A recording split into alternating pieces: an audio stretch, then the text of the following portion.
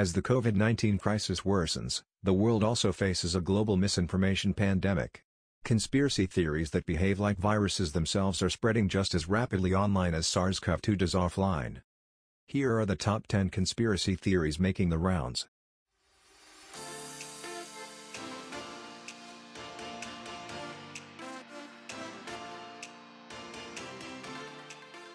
Number 1.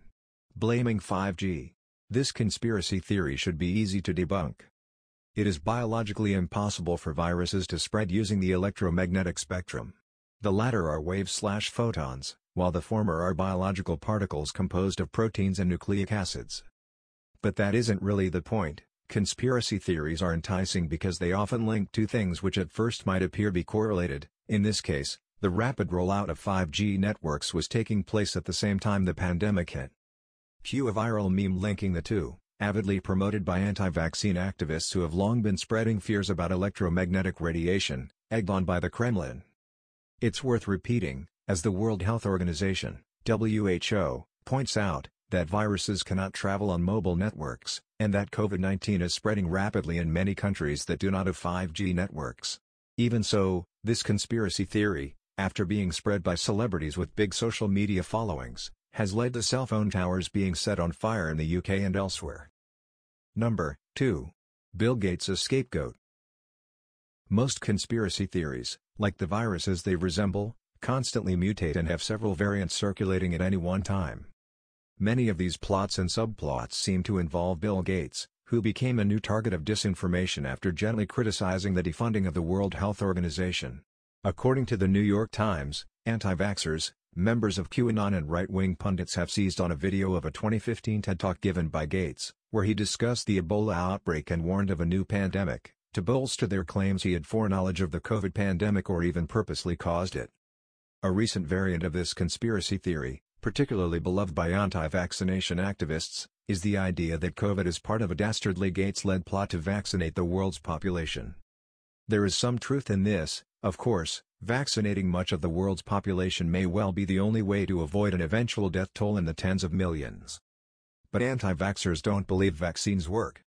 Instead, some have spread the myth that Gates wants to use a vaccination program to implant digital microchips that will somehow track and control people.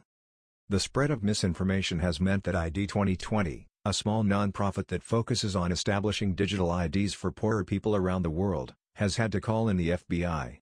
The Cornell Alliance for Science is partly funded by the Bill and Melinda Gates Foundation.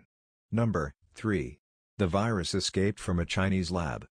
This one at least has the benefit of being plausible. It is true that the original epicenter of the epidemic, the Chinese city of Wuhan, also hosts a virology institute where researchers have been studying bat coronaviruses for a long time. One of these researchers, Shi Zhengli, a prominent virologist who spent years collecting bat dung samples in caves and was a lead expert on the earlier SARS outbreak, was sufficiently concerned about the prospect that she spent days frantically checking lab records to see if anything had gone wrong. She admits breathing a sigh of relief when genetic sequencing showed that the new SARS-CoV-2 coronavirus did not match any of the viruses sampled and studied in the Wuhan Institute of Virology by her team. However, the sheer coincidence of China's lead institute studying bat coronaviruses being in the same city as the origin of the COVID outbreak has proven too juicy for conspiracists to resist.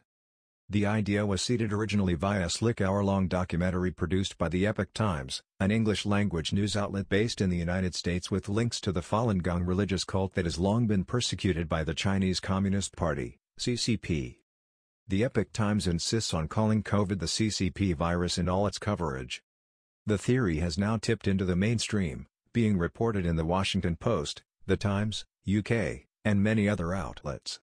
Number 4. COVID was created as a biological weapon.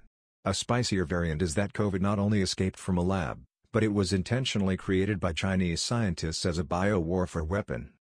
According to Pew Research, nearly 3 in 10 Americans believe that COVID-19 was made in a lab, either intentionally or accidentally. The former is more popular. Specifically, 23% believe it was developed intentionally, with only 6% believing it was an accident. This theory that the Chinese somehow created the virus is particularly popular on the U.S. political right. It gained mainstream coverage thanks to U.S. Senator Tom Cotton, Republican, Arkansas, who amplified theories first aired in the Washington Examiner, a highly conservative media outlet, that the Wuhan Institute of Virology is linked to Beijing's covert bioweapons program. This theory can be easily debunked now that there is unambiguous scientific evidence, thanks to genetic sequencing, that the SARS-CoV-2 virus has entirely natural origins as a zoonotic virus originating in bats. The Examiner has since added a correction at the top of the original piece admitting the story is probably false. Number 5. The U.S. military imported COVID into China. The Chinese government responded to the anti-China theories with a conspiracy theory of its own that seeks to turn blame back around onto the United States. This idea was spread initially by Chinese Foreign Ministry spokesman Zhao Lijian, who tweeted it's possible that the U.S. military brought the virus to Wuhan. These comments, according to Voice of America News, echoed a rumored conspiracy, widely circulated in China, that U.S. military personnel had brought the virus to China during their participation in the 2019 Military World Games in Wuhan. For China, as The Atlantic reported, this conspiracy theory, and an accompanying attempt to rename COVID the USA virus, was a transparent geopolitical ploy, useful for domestic propaganda but not widely believed internationally. Number 6. GMOs are somehow to blame. Genetically modified crops have been a target of conspiracy theorists for years, so it was hardly a surprise to see GMOs blamed in the early stages of the COVID pandemic. In early March 2020, Italian attorney Francesco Bilotto penned a bizarre article for Il Manifesto, falsely claiming that GM crops cause genetic pollution that allows viruses to proliferate due to the resulting environmental imbalance.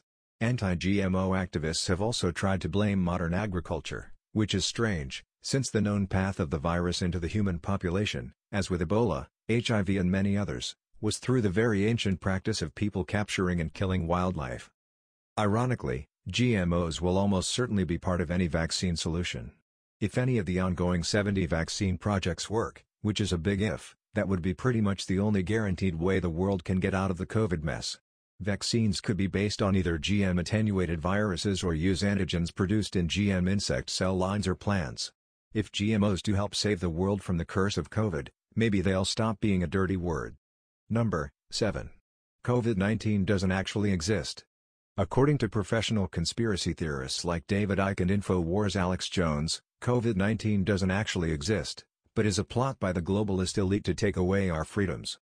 Early weaker versions of this theory were prevalent on the political right in the notion that the novel coronavirus would be no worse than flu, and later versions are now influencing anti-lockdown protests across several states in the U.S. Because believers increasingly refuse to observe social distancing measures, they could directly help to spread the epidemic further in their localities and increase the resulting death rate. Number 8. The pandemic is being manipulated by the deep state. Some believe that a deep state of America's elite is plotting to undermine the president, and that Dr. Anthony Fauci, the face of the U.S. coronavirus pandemic response, is a secret member. Fauci's expression of disbelief when the deep state was mentioned during a press briefing supposedly gave the game away.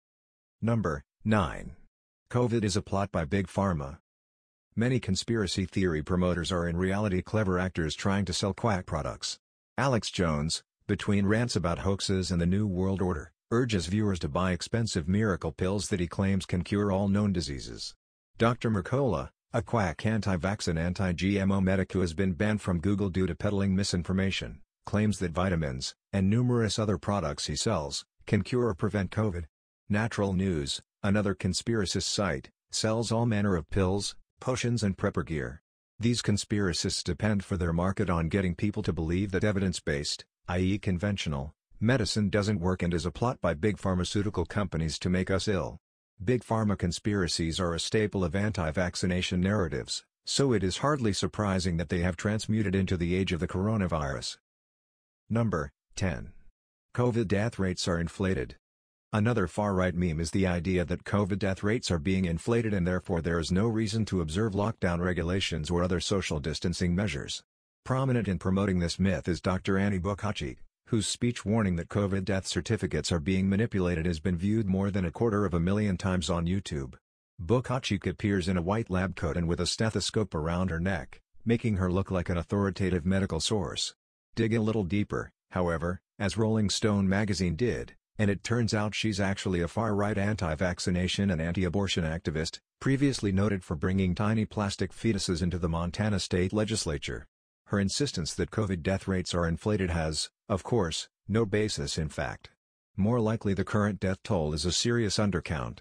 To further clarify the issue, the Centers for Disease Control has published information about excess deaths associated with COVID-19. Thanks for watching. Please leave a comment below, and let us know what top 10 you would like to see next. If you could hit the like button and subscribe, that would help us to grow this channel.